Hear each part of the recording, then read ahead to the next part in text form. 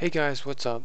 It's Shadow from Prior Realism, and today I'm going to be showing you how to download and install RHS Escalation from Red Hammer Studios. I know this mod is a bit difficult to install as it is not on Steam, and so I figured I'd make a video to let you guys know how to do it. Let's jump right into it. First, you're going to want to make a folder. You're going to label it RHS for Red Hammer Studios, or whatever. You're going to go to your favorite web browser, and you're going to go type in RHS Escalation, and you'll see rhmods.org.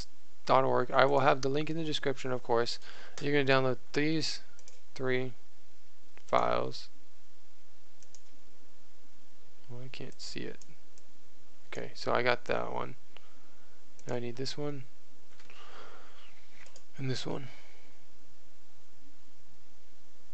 Okay, now you're going to go over here and you're going to make 3 new folders.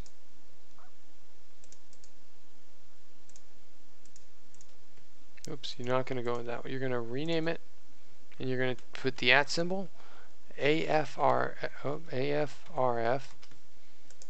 Next folder, you're going to do the @ symbol, USAF.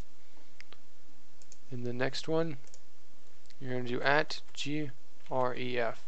Okay, now you're going to go into the first one, and it is the AFRF, and you're going to extract these into here, and you can close it. Now we'll do the USAF, which is now at the bottom.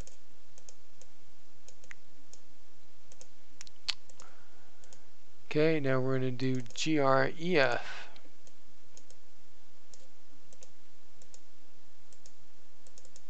Okay, we're going to start with the AFRF. You're going to run the update.bat. If you have Linux, I don't think the mods will work for you. You'll have to download them through FTP, which the information is in here, I believe.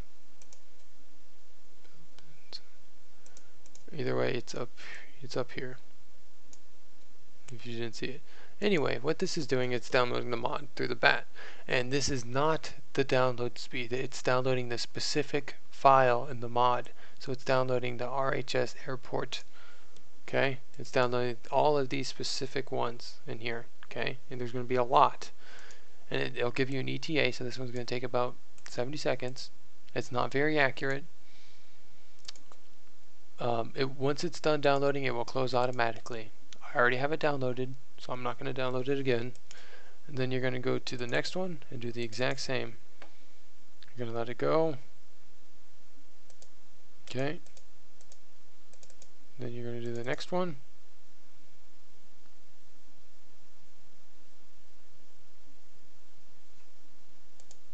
Okay. Now you're going to go ahead and go back into this where you see all 3 with the @ symbols. You don't need that anymore. Then you're going to go to Steam, Games, Play, for Arma 3. Okay, and you're going to go to Options, Launcher Options. You're going to go to Mod Options, and you're going to click Add Arma 3 folder. If you already have it added, or it might be automatically added, you'll see this location and you're going to follow that there. Normally your location is here. You go to C drive, program files, and then you'll see Steam. Mine is not like that. I have mine installed to an alternate drive. So Steam, once you find your Steam folder, you go to Steam, Steam apps, common, then you're going to go to Arma 3, and you'll see this stuff. You'll see this workshop folder. If you don't, that's no big problem. You'll see _common, whatever, then add-ons, BattleEye, all of that. You're going to scroll down until you see arma3.exe, and you're going to open up this folder, the RHS folder, and you're going to highlight these 3, and you're going to drag it into the far right where it says copy to Arma 3, not where it says open with Arma 3. You want it to say copy to Arma 3. Okay, and you're going to drag that in there. It will not ask you to replace anything. I repeat, it will not ask you to replace anything. I already have the mod installed. So once that's done, you're going to want to go to mods, and you're going to scroll down until you find it. There'll be some green text to the right saying that the mod has been auto included, and you will check it to the right. So for example, you check the box right here, and I'll move it up. And you're going to click play, and when you get to the main menu, you should see a prompt.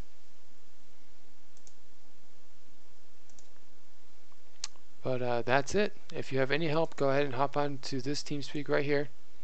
Go pop into Shadow's channel. I'll be more than willing to help you. I'll probably have you download this file right here from TeamViewer. It'll allow me to take a look at what's going on your side. It'll allow me to control my computer if you want, and of course you're able to end this at any time. Yeah, and that's it. If you have any questions, let me know. I'll put any of the links in the description. I'll put the Teamspeak IP in there. But thanks for watching. Don't forget to